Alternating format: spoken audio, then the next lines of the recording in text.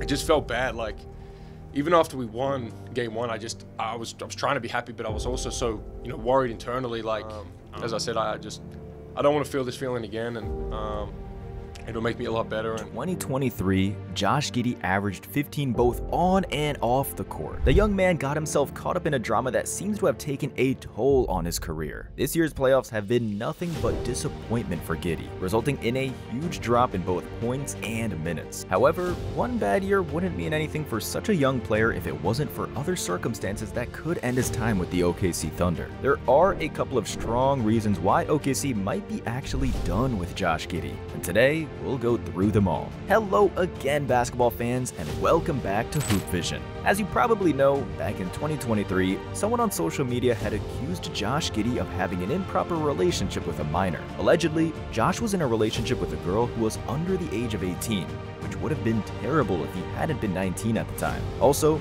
the unofficial version of the story is that the girl had a fake ID at the time of them meeting, which caused Josh to think she was 19 years old. Since she was allowed access to the club, Giddey had no reason to doubt her age at all. If we're being realistic, the fact that a 19-year-old guy was with a 16-year-old girl should not be news, especially considering that she had recorded countless TikTok clips in which she bragged about her achievement of hooking up with an NBA player. There is no question that there was consent from both parties involved, so the whole drama is nothing more than a media story pumped up for headlines due to the fact that Giddey is a professional athlete. If Josh was working any other regular job, none of this would be news at all. Fortunately, the court epilogue of this drama ended with the police suspending the investigation due to lack of evidence of any criminal activity on the part of Giddey. No surprise there. Does this guy look like a sex offender to you? Unfortunately for them, NBA players are not immune to problems that come with fame, one of them being relationships with women and sexual allegations. If you remember, many famous athletes faced similar situations. Kobe Bryant was accused of rape in 2003, but the case was dismissed because the girl refused to testify. Mike Tyson served 3 years in prison for rape conviction.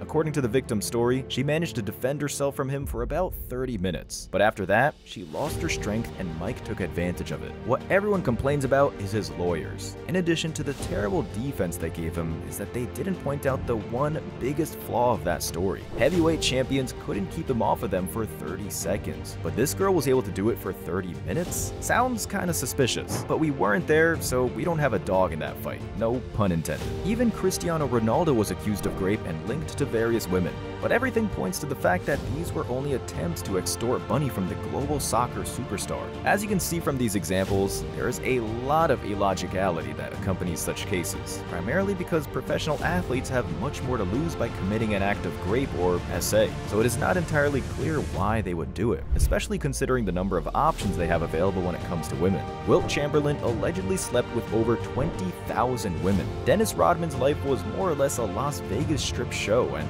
even today's players are known for bad choices of their multiple baby mamas precisely because they get a lot of DMs from a lot of attractive girls. Fortunately, Josh didn't suffer any legal consequences, and aside from boos at games on the road, his career didn't suffer in that sense. The NBA did not impose any kind of suspension on him, and his teammates and the franchise approached the whole situation by giving him a lot of support. However, the psychological impact of all this was more than obvious. Josh lost the consistency he had before the incident and was no longer his old self, despite some good games. For example, the series against the Pelicans was marked by his good shooting for 3 points. Giddey, with 50% beyond the arc, significantly contributed to the first sweep of this young roster. However, against Dallas, the story was the complete opposite. Only 12 minutes and 6 points per game in a series that was decisive for the season. Not exactly what we expected if I remember his role from the recent past. Giddey was the 6th pick in the draft and one of the core players of the young Thunder roster.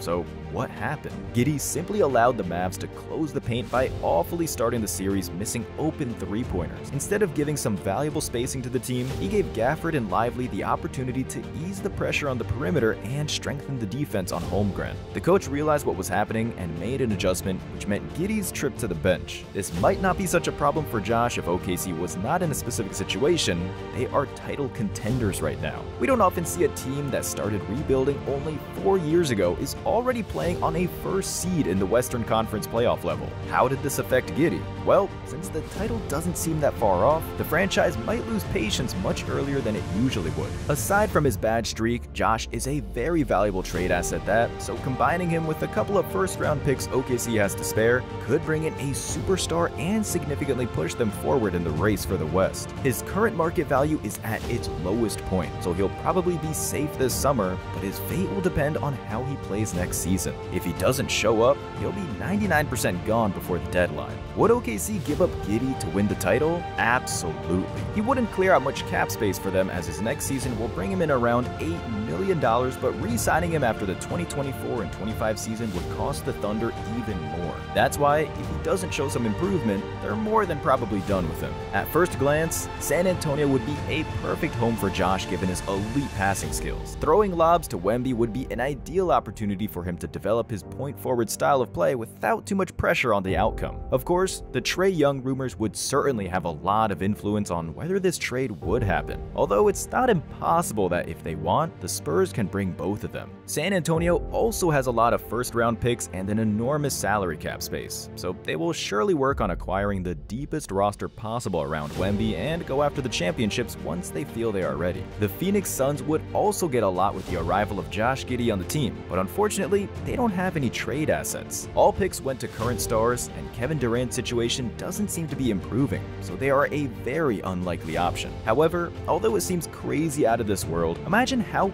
cool it would be if KD wanted to come back to the OKC Thunder for one last title run, playing a support role for Shea, Holmgren, and the rest of their young core. There would literally be no better redemption story arc in the entire NBA. Unfortunately, the chances of that happening are the same as Rudy Gobert becoming a three-point shooter, so we'll leave this fairy tale scenario right here. As far as Giddey is concerned, the other two teams that would be good fits for him are the Nets and Orlando Magic. Both are young and focused on building up in the next 5 years, whereas the Magic have so much cap space they could easily sign Paul George to a max contract. It's hard to say whether they'd be willing to shake things up with Josh, but he doesn't sound like a bad addition when you take a look at their rosters. However, there's also another option. What if Josh Giddey stays with OKC? What if this was just another bump in the road and the Thunder come back even better and stronger without sacrificing any pieces of their young core? This would mean Giddey would have to step up his three-point game not just in terms of percentages, but consistency as well. He's a 31% three-point shooter,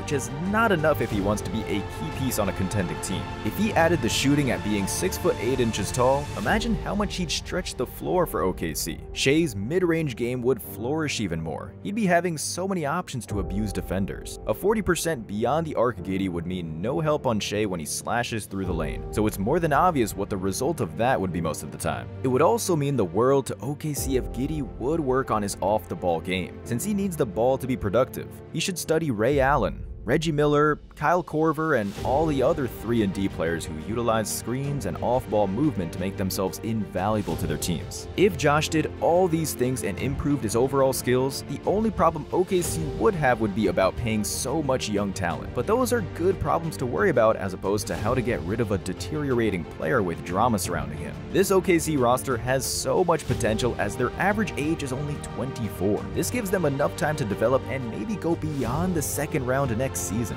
When it comes to Giddey, he'll determine his fate in the months to come. If he comes back mentally stronger and more mature, who knows what kind of player he could become for Oklahoma. Until then, he should focus on all the support he gets, because all the hate is neither beneficial nor deserved. That's it for today, dear friends. We hope you've enjoyed this video. Let us know in the comments below, what do you think of Josh Giddey's situation, and do you think he'll remain with the Thunder? Thank you for watching and growing this channel. Make sure you don't miss out on more NBA stories by hitting that subscribe button, and I'll see you in the next one.